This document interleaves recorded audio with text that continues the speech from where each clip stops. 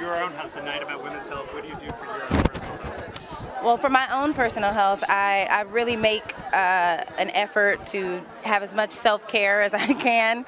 You know, I work a very strenuous schedule. I'm bi-coastal.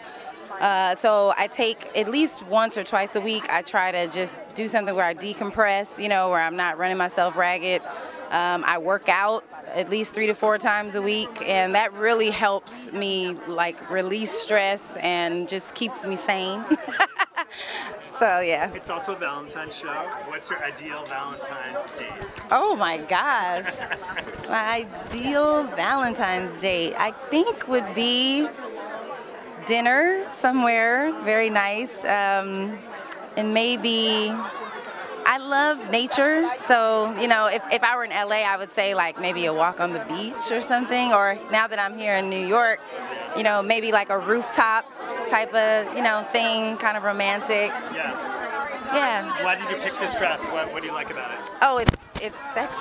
It's very nice, but why did you want it? I thought I looked good in it. Okay, that's a good answer. I thought I looked good in it. I just love the way it's designed. I love the long sleeves.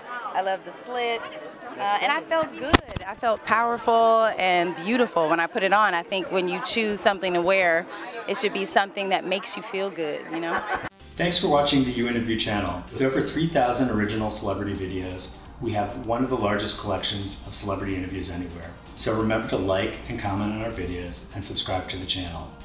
If you want to get more involved, you can become a member of the channel.